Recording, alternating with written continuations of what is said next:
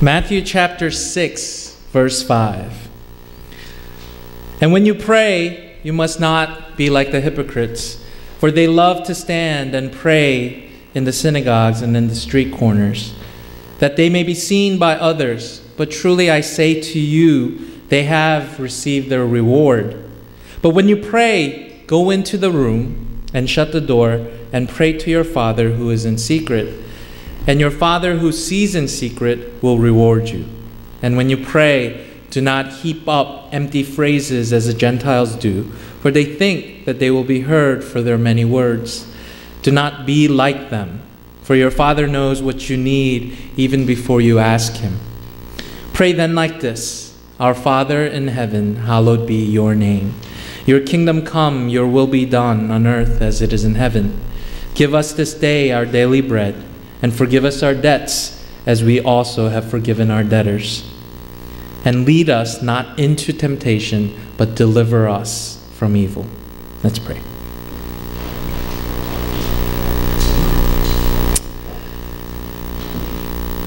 Lord, it is an immense and unending blessing to know you as we discover who you are through whatever trials of life that come.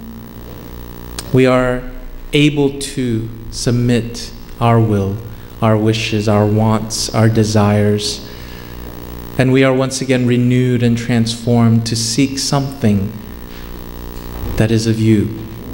And in that way, we overcome the temptations that easily overtake us in this world.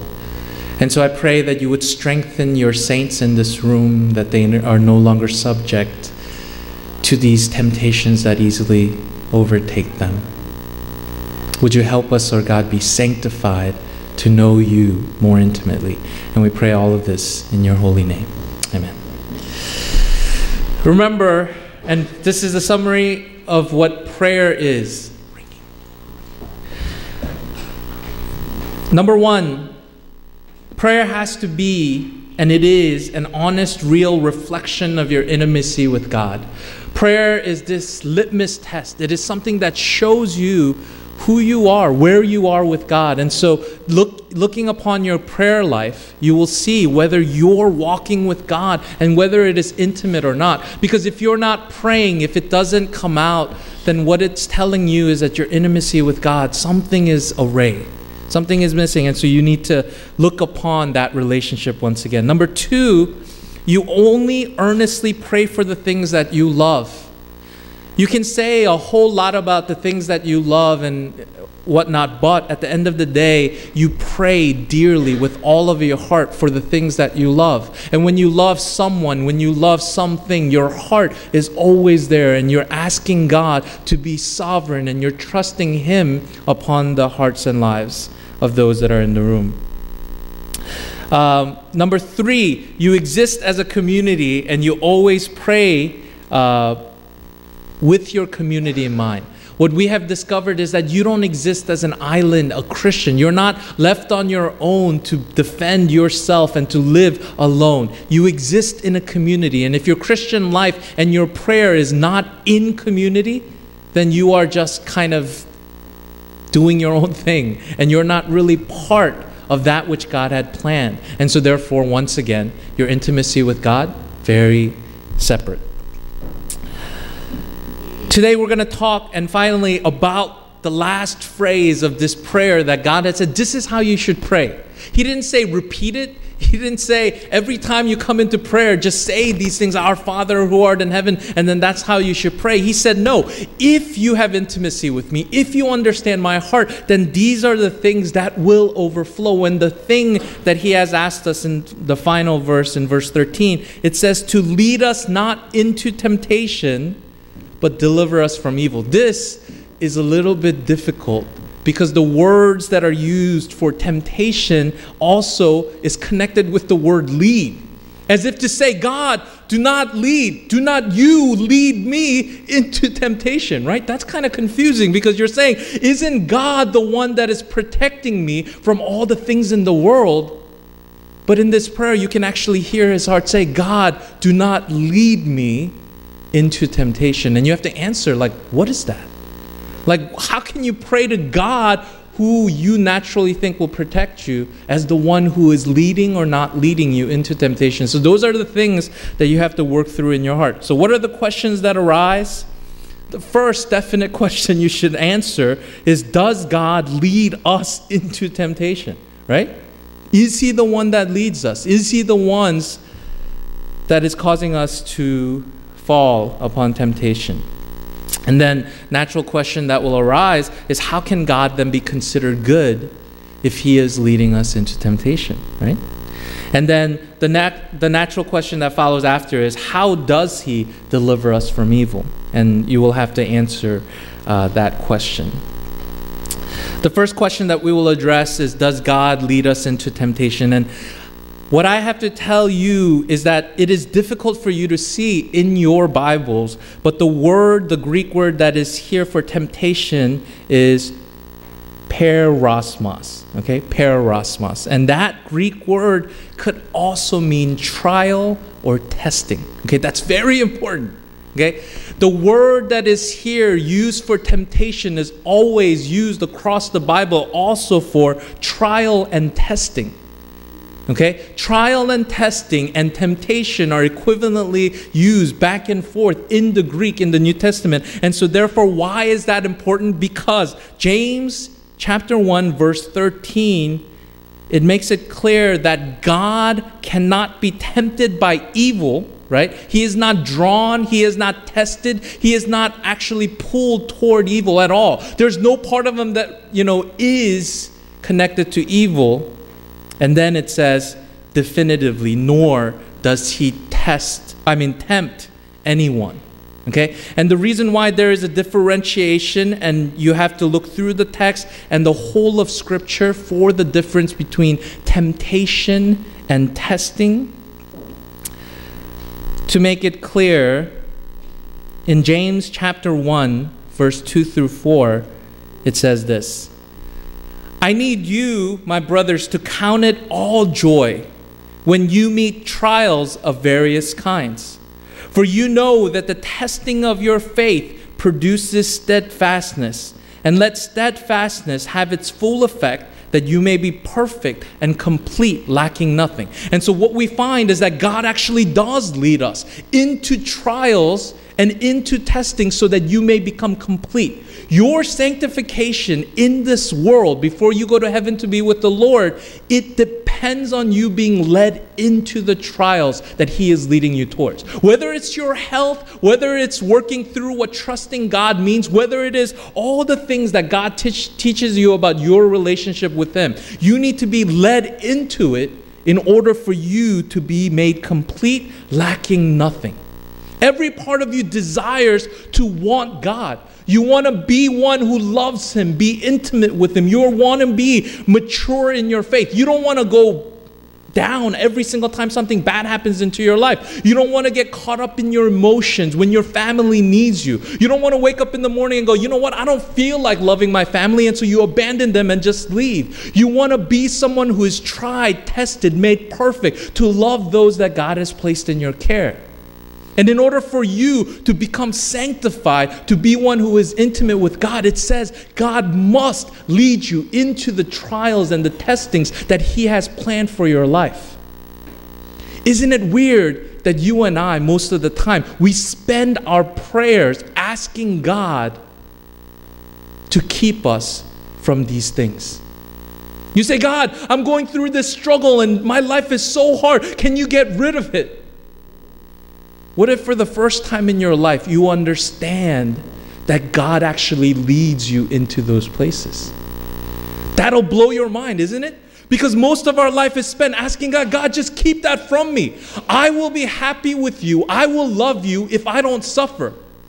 God, what more can I do? Can I serve the church more? Can I give more? And then will you take this away? Will you take this suffering from my family? Will you take all of this struggle mentally, emotionally about my future? Can you take it all away? Do you see where your prayer life is? You say, God, do not lead me. But many of you are saying, do not lead me into trials and testing. And God makes it clear, I must. I must lead you into places where your emotions are out of whack, when you cannot stand on your own 2 feet, when you feel like the world is collapsing around you. In those places, he says, I make you perfect. I make you one who reflects my Son. I make you one who is actually light and salt of this earth, instead of one who stands and says, God, just make my life happy and joyful and at peace all the time.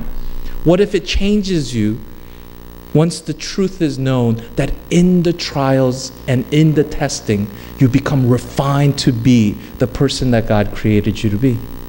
Then it changes everything, doesn't it? But still, we have to answer for the fact that it says, lead me not into temptation, right? So there's a word play here that you have to come across. What you will find is that here is the key. If God does lead us into the testing and the trials, then where then is this word temptation? And why is it something that we want to be kept from? Because our heart should want for God to take us into testing and trial for our hearts to be set free. Then what is this subtle difference between temptation and trial? The trials and testing of life, the places where we need to be led into, the sharing of the fellowship of suffering that we must go through to be refined, we need to want that. And the truth is now setting us free to desire that. Then what is the difference between that and temptation? Because temptation is something that you're saying, God, keep me from temptation, right? And so we look in James chapter 1, and here you will understand what the difference is. James chapter 1, verse 14 states this: but each person is tempted when he is lured and enticed by his own desire. The Bible is what it's telling you is that God will place you and lead you into trials. He will take you to the valleys, and He will take you to the green grass, and He will take you to all these places. But where temptation becomes real is your desires. The testing of people, the testing of us, it will always be that in this world where people deny God and where people are against God, we will always face trials. Whether we're standing up for righteousness or we need to be refined by God, we will always face trials and testing. But the Bible says temptation, it becomes a temptation when in your heart your desires turn it from one that refines you to one where you want to be satisfied, where your desires need to be met. And then in verse 15 it says, then desire, when it has conceived, gives birth to sin, and sin, when it is fully grown, brings forth death. What you will notice clearly, there is a difference between trial and temptation.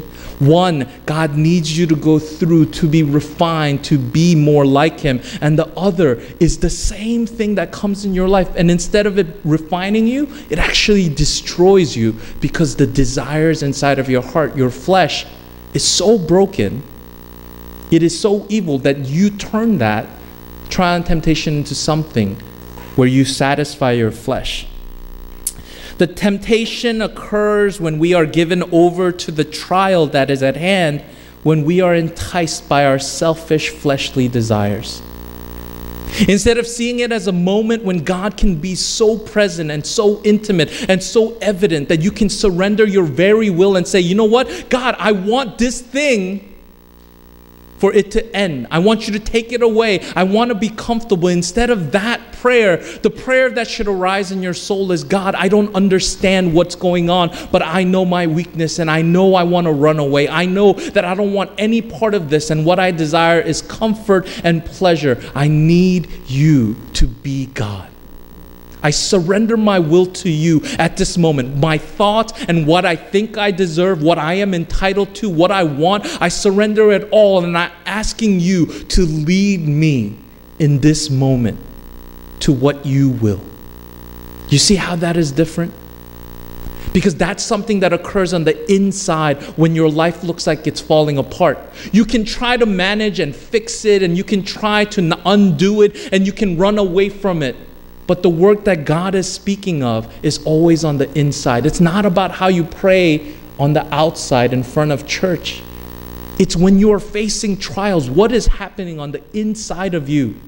Are you surrendering your will and saying, you are sovereign at this moment? I am giving into the fact that you led me into this trial. And what I am saying is, I trust you. And I will not take my life into my own hand and walk away and run away and try to fix it and try to make my pleasure and the center of this moment. This is why it's so difficult to live a true living Christian life. Because it's not about you fixing things and looking good on the outside. It is the very surrender of your will to God in the midst of trials. The Bible is very clear about what is happening, and it's shown in Adam and Eve in Genesis. Genesis chapter 2, and let me walk this through with you. Genesis chapter 2, verse 15 says this: the Lord took the man and put him in the Garden of Eden to work it and keep it. And the Lord God commanded the man, saying, you may surely eat of every single tree in the garden. God told Adam and Eve, you can eat anything and everything in this garden. Tons.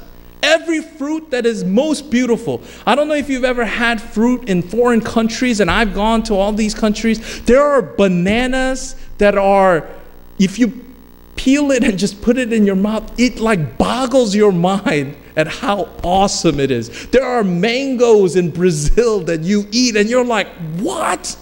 Why do they not serve us this in the United States? Like, you're boggled at how awesome fruit is.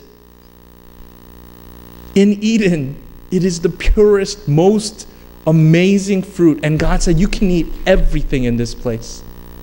It is yours. I made it for you.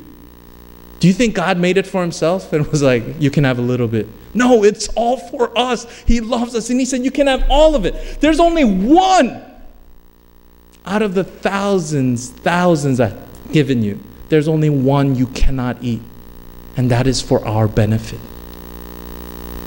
That we as a human, as a created being, cannot handle the knowledge of good and evil. And he says, this is the one thing that I need you not to choose. Out of all the things that you can eat and partake of, you cannot have this, because this is the covenant between you and I. Do not eat of this, because if you do, you will die. Spiritually, because you are not trusting me. You are saying, I know better. I am God. I will decide what I can do and will not do. This is the fundamental problem. And you know what happens in Genesis 3? The serpent comes, and this is the word that betrays us all. He says, did God actually say, you shall not eat the tree of the garden? This is what God comes. Did God really say that you can't smoke weed? Did God really say that you can't have sex before marriage? I've had tons of people come to me and say, where in the Bible, Pastor Bobby, does it say you can't do this, you can't kill, you can't eat this, you can't eat that? Tell me where it says in the Bible, because what it's saying is you are asking God in the same way that Satan did. Did God really say you can't do that? That's how he comes at you. But he's not tempting you with the fruit or the weed or the sex or whatever it is that you want, the desire in your soul.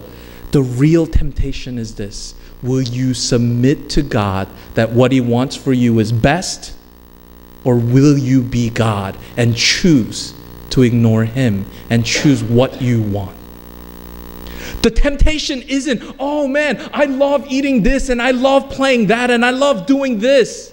The real temptation in your soul that the devil is making you answer is, do you want to be God and take God out of your life? Every time you surrender and you take something into your life and you say, you know what, the Bible says this, but it's archaic. It's something that is terrible. I'm not going to do that. Every time you do that, it is not that you're disobeying God a little bit.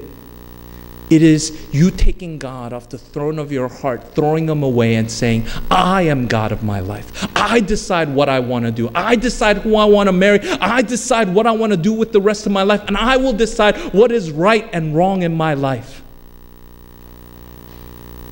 And teenagers come up to me all the time and say, Pastor Bobby, I don't feel anything when I worship. You know, they're like, you know, when I was at the retreat and the praise team was awesome and we were jumping up and down, I was crying. And he's like, Pastor Bobby, I want that feeling back. And I'm like, you live every single day not obeying God. You wake up in the morning and you don't think about God. You don't want God. You want to do whatever you want to do, smoke whatever you want to do, love whoever you want to love, and let God pick nothing and demand nothing of your life. And then you tell me that you can't worship Him? Of course you can't. Because every day you worship yourself. How will church make sense? How will Bible study make sense? How will anything make sense? Because the temptation that you give into every day is you choose to be God and you throw God away every choice you make. Every time you lift yourself up in a group, every time that you become prideful, every time you don't attend Bible study, every time that you don't read the Word of God, you are saying, I am God. I get to choose for myself what is right for me. And you take God and you throw Him away. This was a temptation. And then it says, after they took the fruit, they were so ashamed that they hid. And God said, where are you? We're naked. For the first time, they had chosen to be God and they couldn't handle what it was they thought they could. You and I, the temptation that we always give into is not these little things that you think that you give into. It's not about pornography. It's not about cursing.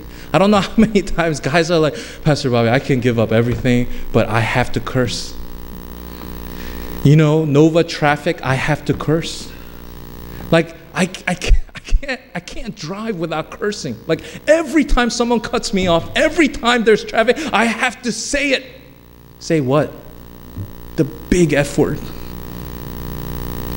One time, I was coming out of my neighborhood and I saw one of our church guys and he was coming out of Lifetime, right? And there was like a delay or something and he was like honking at the guy in front of him, but I was like right there in front of him, right? And you know, he's trying to love God and whatever. And then as he was turning, they were honking at the guy, and as he was turning, I saw his mouth and he was like, F! Right? And he said it loud. I didn't hear it because we were in opposite cars, but I knew what he was saying. And he was like, F this and F you! And he was screaming it out. I immediately texted him and I was like, I was praying and God told me you're cursing. And he was like, oh no, like what? Because he's freaking out. He was like, oh my God, how does he know? And and then, you know, eventually he figured out that I was right in front of him and I saw him curse.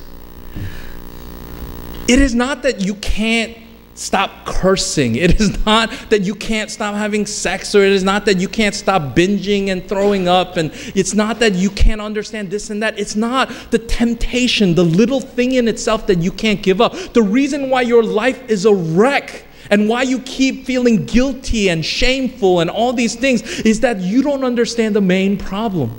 You think it's that little thing that you desire. Maybe it's that girl or the boy. Maybe it's someone at work. But the real deal is, in your heart, you've decided, I need to be God, and God needs to submit to me. I'm going to choose my career. I'm going to choose who I'm going to marry. I'm going to choose how my daughter and son are going to turn out. I'm going to do whatever it is, and I want God to submit to me. That's the big problem. He takes us through the trials, and in the trial, He says, do you trust me? Am I God, or are you God? Are you going to direct everything in life, including church and serving and your friends and who you love and who you don't forgive and what you're going to do with your life? Is it you who is God, or is it me? And every time He asks you that question, you choose. And just as Adam and Eve chose, every time you wake up in the morning and you don't want to go to church and you don't want to read the Bible, you choose at that very moment, I am God over my life and you are not. Step down.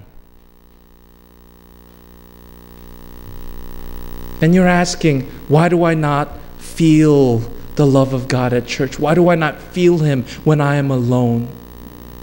Because you never actually wrestle with the reality of your heart.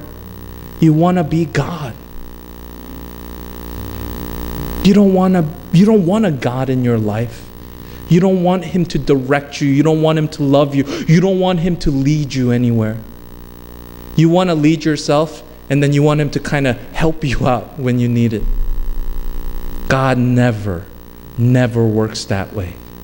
He says, today, let me ask you, am I God or are you? So then how can we overcome? How can we overcome all of this? First, realize that God will never permit trials without giving you the grace and the choice to choose him. He says, I will give you the grace and the power to actually choose me. The big problem in our souls is that we don't trust God and we don't think he is good. And so we need to be God in our lives. We've seen where he leads us and we don't like the valleys. We don't like the alone times. We don't like some of the sufferings. We don't like it when he takes us to places we don't want to be. And so your trust level of God fluctuates every day, in and out. When you get a raise, you're like, oh, God is so good. When you find a girlfriend that you like, oh, God, he's awesome. When you get the job you want, man, God, so good. High five. Let's go worship together. When you get fired, I hate God. When your children go out of whack, you're like, God, I hate you. Why are you doing this to me? You see, you and I, we're so fickle about how much you worship God. We only praise him when it is good, when we decide his actions are good. The big temptation is that you choose when God is good and when he is not. And you know, the funny thing is, he says it to you from Genesis to Revelation, I am good. Your heart is the one that keeps saying, you are not good today, you are good yesterday, you may be good tomorrow. But God says, when will I be God? And when will you hear me when I say, I am good? Because only then can you say, lead me to the places where I don't want to go. Lead me to the trials where it may become temptation, but give me the grace and the way out so that I may not fall, but I may face it head on, and I may face it with you and your arm and your love holding me. What he does in trial is he clarifies to you whether you trust God or you don't, whether he is good or he isn't. You answer. In the trials, you will answer it every day. Is he good or is he not? Number two, how do we get through tough times? God knows how much we can take. Okay? He loves you. He built you. He knit you together in your mother's womb. He knows how much you can take and what your breaking point is. I know that many of you said it. You're like, this is it. I can't do it. This is it. Like, I'm going to snap. I'm going to go crazy. I can't do anymore. But God, so intimate with us, he tells us. 1 Corinthians chapter 10. Therefore, let anyone who thinks that he stands take heed lest he fall. Okay? 1 Corinthians 10:12. No temptation has overtaken you that is not common to man. And then he encourages you. He says, God, he is faithful, and he will not let you be tempted beyond your ability. But with the temptation, he will also provide the way of escape that you may be able to endure it. Verse 14, he tells you, therefore, my beloved, the one I love, flee from idolatry. What did he say? Sick, right? Once again, Apostle Paul is saying, your biggest problem isn't the temptation at hand. He says, my beloved, flee from idolatry. Stop choosing yourself. Stop making yourself God. It is not you. How do you flee from temptation? When God takes you into trial, you say he is God and he is good.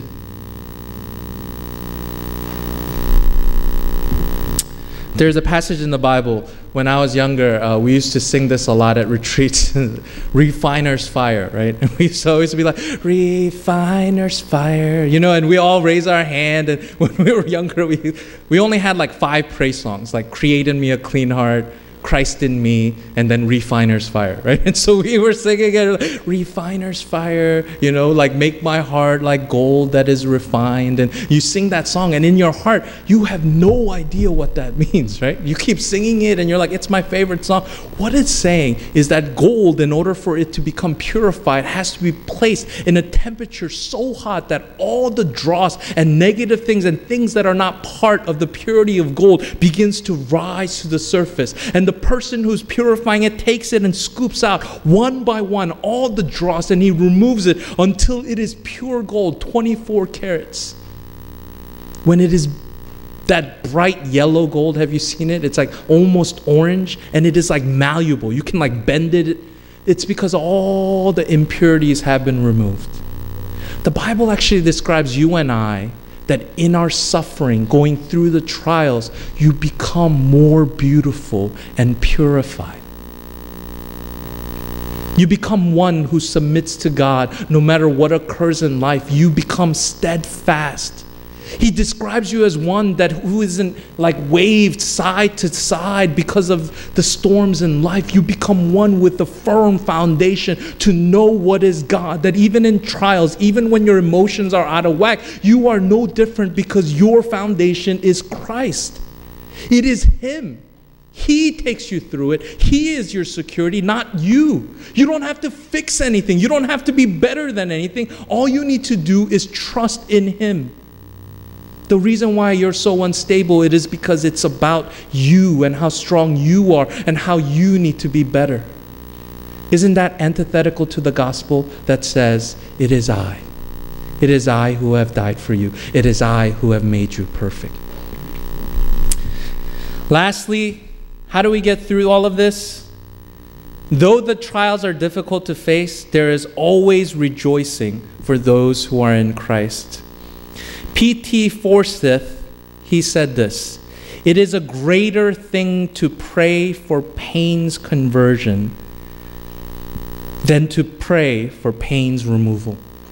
I'm going to say it again. It is a greater thing to pray for pain's conversion than for pain's removal. You will get to a point in your maturity where you will not ask for God to remove it, but you will say, refine and transform me, so that I may know you. Is it possible? Yeah. It will be possible that you will ask God, I want to be more intimate with you in this than for you to remove this from my life. 2 Corinthians chapter 12 says this: so to keep me from becoming conceited because of the surpassing greatness of the revelations that I have received. This is Apostle Paul, greatest apostle, right? A thorn was given to me in the flesh, a messenger of Satan to harass me, to keep me from becoming conceited. God placed it there so that He can be more like Christ. 3 times I pleaded with God about this, that it should leave me. In verse 9, I have cried many a times when I read this passage, but God said to me in my darkest time, my grace is sufficient for you. That should blow you away. Apostle Paul, the greatest apostle, the one who knows God so intimately, he cried out and he said, God, I can't take this. Take this away. 3 times. He can count the number of times that he just couldn't take it. And he said, God, take this away. And he said, God's voice came to him and said, my grace is sufficient for you. And in that, he was found satisfied. Because he heard God. You know what Apostle Paul's response was to those words? Therefore, I will boast all the more gladly in my weaknesses, so that the power of Christ may rest upon me. For the sake of Christ, then I am content with my weaknesses, insults, hardships, persecutions, calamities. For when I am weak, then I am strong. Most of us want to be stronger Christians, but Apostle Paul says, when I am weak, He is near. His grace is sufficient.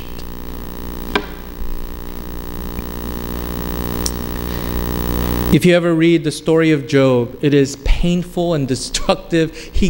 God destroys everything, takes away everything. And at the end of this amazing, amazing journey, Job says this to God: I have heard of you by hearing, but now my eyes see you. Therefore I despise myself and repent in dust and ashes. In the trials, he became intimate with God. When you realize that the trials that God leads you toward is not for your destruction, but for your refinement, you can bear through anything. Your mind must be renewed. And then finally, how does God deliver us from evil forever, permanently? How can you rejoice? How can you look at the devil and say, I'm not scared of you? How many of you in the dark are afraid that the devil's going to jump out of your closet? Many people look under the covers, and when people walk alone, they're scared to death. This is what it says in Matthew chapter 4. Jesus was led by the Spirit into the wilderness to be tempted by the devil. And then the 3 trials and temptations he overcame. And then in verse 10, then Jesus said to him, Begone, Satan, for it is written, You shall worship the Lord your God, and him only shall you serve. Then the devil left him, and behold, angels came and were ministering to him. Jesus overcame the devil that we couldn't. Jesus, in our union with him, was the second Adam that was perfect and overcame the temptation of the first Adam. It was once for all that Jesus died. It was once for all that Jesus defeated the devil. It was once for all that he died for our sins and lived a perfect life.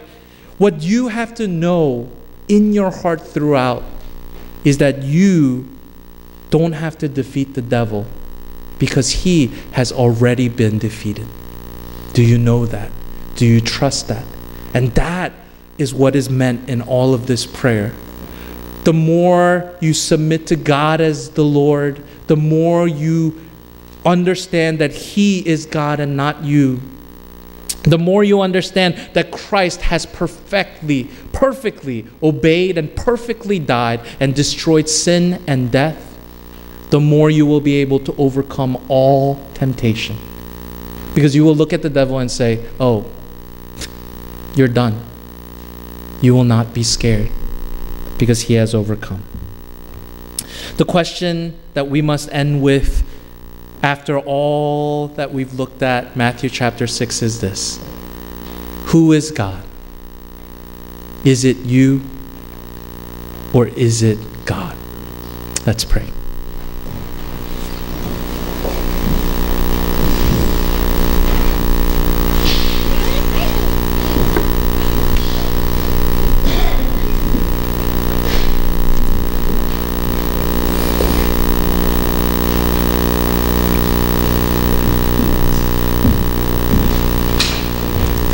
How many mothers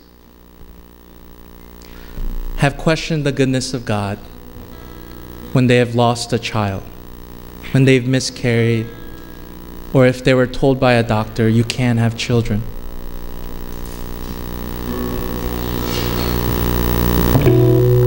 How many people have gone through accidents, have lost their loved ones, have become crippled? How many have lost all of their fortunes? And in that trial and at that moment, they had to answer the question, are you God or am I?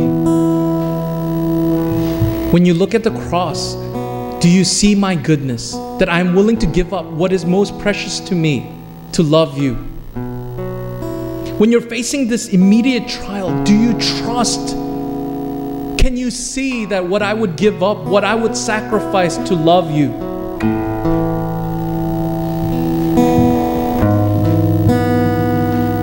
Because I wonder where your walk with God is. Is it true? Is it real?